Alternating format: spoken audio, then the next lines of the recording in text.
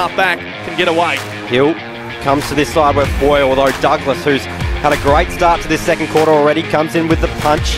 The 1%ers, so important, and because of his pressure, Nord are going to have a throw in towards the southern end here. It's Cleland and No in the ruck. They've done battle all day. Umpire waves play on. Carpenter runs in to pick it up. That was good intent. He gets the handball out to Connor Fairley, although it doesn't reach him because Kennelly's there for Nord. It goes inside 50. Well read there by Ryan.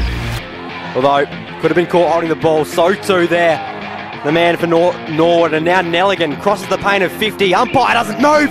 First goal of the last quarter to the Redlegs. Douglas running inside toward 50. Buttering up for a shot on goal. And now he's going to tackle Ellum. Jeez, he just got that away. Over the top to Hupfeld. He gets tackled and caught holding the ball. Jeez, it's all happening here. Nord play on to Douglas, who finds himself in space again. He's got a man over. Elects not to.